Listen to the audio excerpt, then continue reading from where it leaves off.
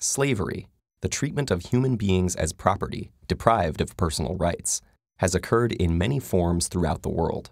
But one institution stands out for both its global scale and its lasting legacy.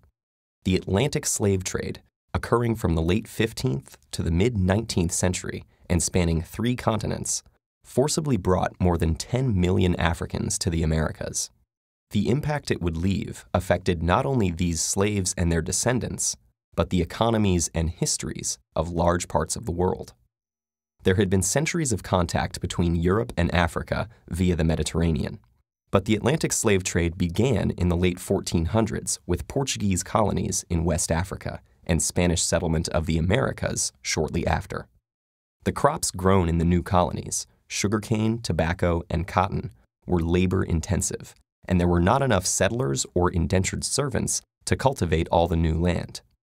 American natives were enslaved, but many died from new diseases, while others effectively resisted. And so, to meet the massive demand for labor, the Europeans looked to Africa. African slavery had existed for centuries in various forms. Some slaves were indentured servants, with a limited term and the chance to buy one's freedom. Others were more like European serfs.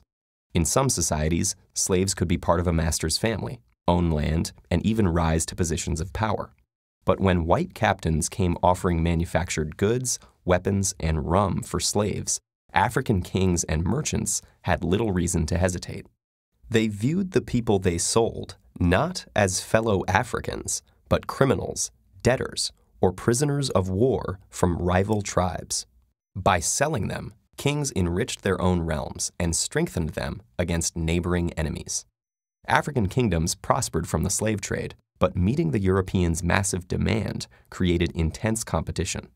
Slavery replaced other criminal sentences, and capturing slaves became a motivation for war rather than its result. To defend themselves from slave raids, neighboring kingdoms needed European firearms, which they also bought with slaves.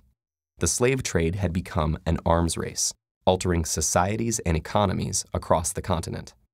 As for the slaves themselves, they faced unimaginable brutality. After being marched to slave forts on the coast, shaved to prevent lice, and branded, they were loaded onto ships bound for the Americas. About 20% of them would never see land again. Most captains of the day were tight packers, cramming as many men as possible below deck. While the lack of sanitation caused many to die of disease, and others were thrown overboard for being sick or as discipline, the captains ensured their profits by cutting off slaves' ears as proof of purchase. Some captives took matters into their own hands. Many inland Africans had never seen whites before and thought them to be cannibals, constantly taking people away and returning for more. Afraid of being eaten, or just to avoid further suffering, they committed suicide or starved themselves, believing that in death their souls would return home. Those who survived were completely dehumanized, treated as mere cargo. Women and children were kept above deck and abused by the crew, while the men were made to perform dances in order to keep them exercised and curb rebellion. What happened to those Africans who reached the New World, and how the legacy of slavery still affects their descendants today, is fairly well known. But what is not often discussed is the effect that the Atlantic slave trade had on Africa's future.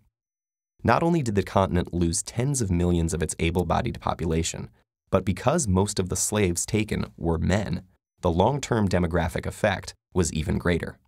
When the slave trade was finally outlawed in the Americas and Europe, the African kingdoms whose economies it had come to dominate collapsed, leaving them open to conquest and colonization. And the increased competition and influx of European weapons fueled warfare and instability that continues to this day. The Atlantic slave trade also contributed to the development of racist ideology. Most African slavery had no deeper reason than legal punishment or intertribal warfare, but the Europeans who preached a universal religion and who had long ago outlawed enslaving fellow Christians needed justification for a practice so obviously at odds with their ideals of equality. So they claimed that Africans were biologically inferior and destined to be slaves, making great efforts to justify this theory. Thus, slavery in Europe and the Americas acquired a racial basis, making it impossible for slaves and their future descendants to attain equal status in society.